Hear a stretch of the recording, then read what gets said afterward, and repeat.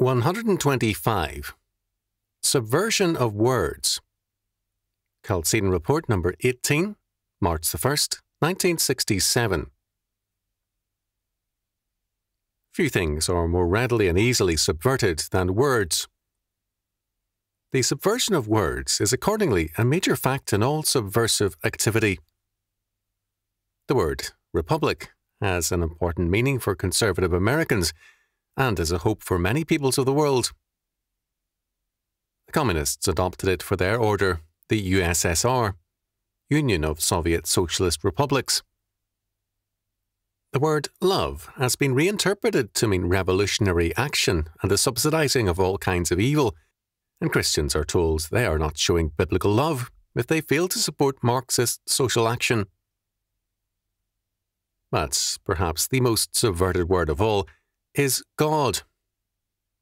One of the first things we need to recognize when we talk about God is that virtually all religions are atheistic. As Christians, for us, religion means God, but this is true of very little else than Christianity, if of any other religion. Humanism is the religion of humanity, the worship of man. Animism, the worship of primitive peoples, has no God. Shintoism has a multitude of kamis, divine ancestors, but no God. Buddhism is an atheistic religion. For it, nothingness is ultimate. Hinduism also sees nothingness as ultimate, and the goal of reincarnation is to escape karma into eternal nothingness. Confucianism, a philosophy which became a religion, has no God. Taoism holds to an ultimate relativism. Nothing is absolutely right or wrong, since all things are relative. Greek religion and Roman religion has no God. Their many, quote, gods, end quote, were, like men, creatures born of chaos and destined to pass away. Greek philosophy talked of a first cause or God, but this was not a person, but an original source. Whether atoms or something else, none could say. The religion of the Germanic peoples again was godless. The quote, gods, end quote, they talked about were creatures out of chaos, who were simply ahead of man in their development. Apart from biblical religion, the religion whose faith includes a God is Mohammedanism, but its concept, borrowed from the Bible, quickly was dissolved into an idea of fate on the one hand and mystical pantheism on the other. Mormonism does not hold to the God of Scripture. Instead, it holds to many gods who are all men who have graduated in rank, and Mormonism is a form of ancestor worship under its superficially biblical language. Judaism grew out of the rejection of Jesus Christ and steadily became humanism, and the Talmud is essentially the exposition of humanism under the facade of Scripture. There is thus actually no true theism or worship of the absolute God apart from Orthodox Christianity. The word God, however, is widely used in order to nullify the gap between biblical and non-biblical religions, between Christianity and humanism. The churches today are quite vocal about the believer's duty to God, but they clearly take the name of God in vain because it is humanism and revolution which they proclaim, not the gospel. The Death of God school of thought is perhaps the most honest group on the religious scene today. They honestly declare that they have a double purpose. First, they want to destroy all faith in the God of the Bible, the triune God, and to destroy with this faith the whole structure of moral law which comes from God. If there is no God, then there is no law, and anything goes.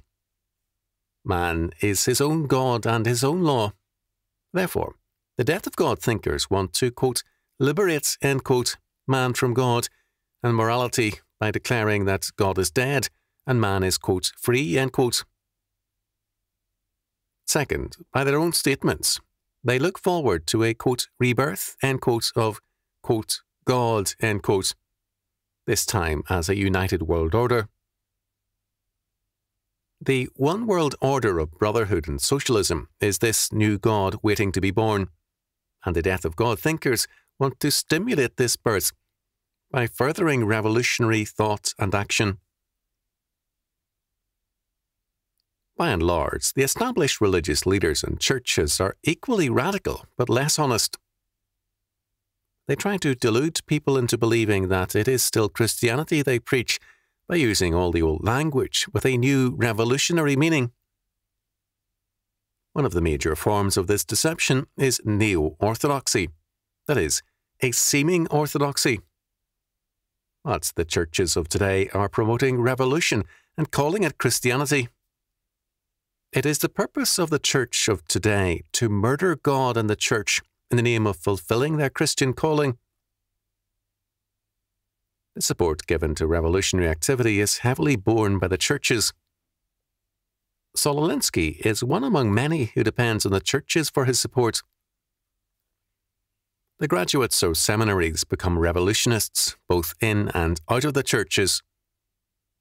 At the University of California at Berkeley, Mario Savio originally was destined for the Jesuit order. Stuart Albert planned to be a rabbi. Steve Hamilton went from Wheaton College to Bishop Pike to civil rights protests and university activities. He represented the University Church Council in 1964 in the free speech movement.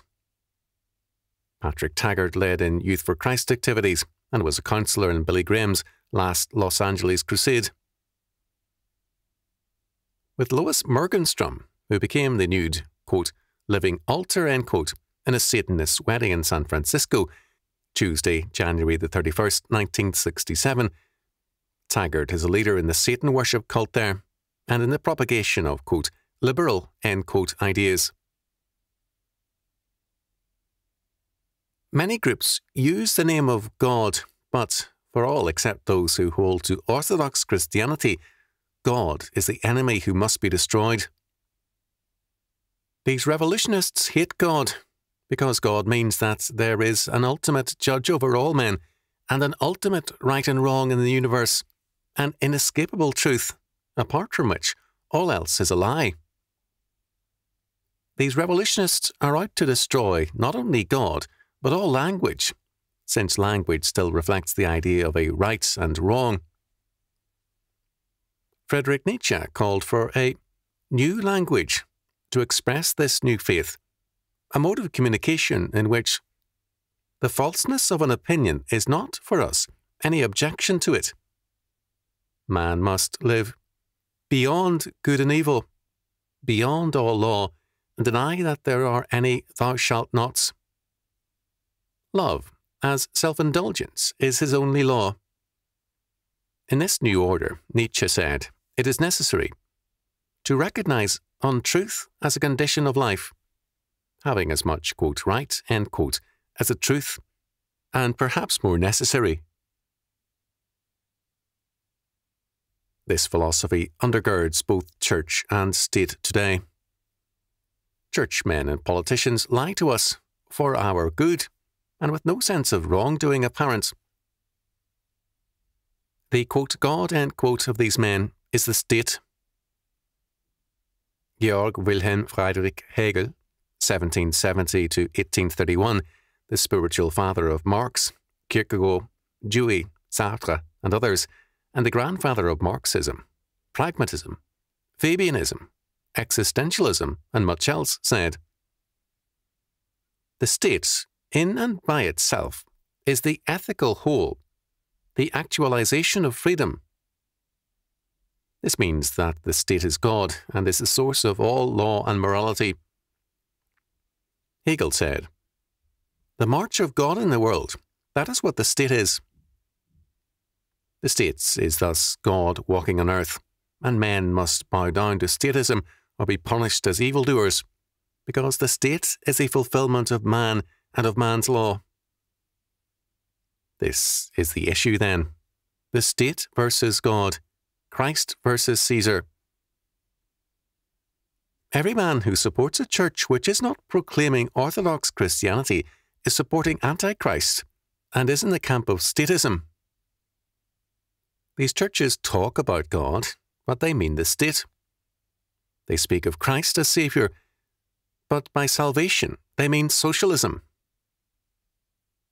Language has been subverted, and first of all, the word God. We cannot counteract the subversion of our day without beginning at its root cause. We need to be, quote, honest to God, end quote. And, as Dr. J.I. Packer, an Anglican scholar, remarked in criticising the book Honest to God by John A.T. Robinson, Bishop of Woolwich,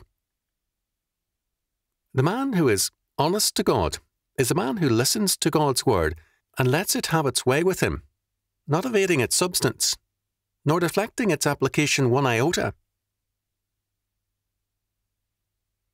The Bishop of Woolwich has another God and another Saviour than the Bible offers. As against these false definitions of God, the Bible reveals the true God to us. Long ago, the larger catechism summarized the biblical statements thus. Question 7.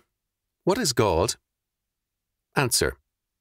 God is a spirit, in and of himself infinite in being, glory, blessedness and perfection, all-sufficient, eternal, unchangeable, incomprehensible, everywhere present, almighty, knowing all things, most wise, most holy, most just, most merciful and gracious, long-suffering, and abundant in goodness and truth.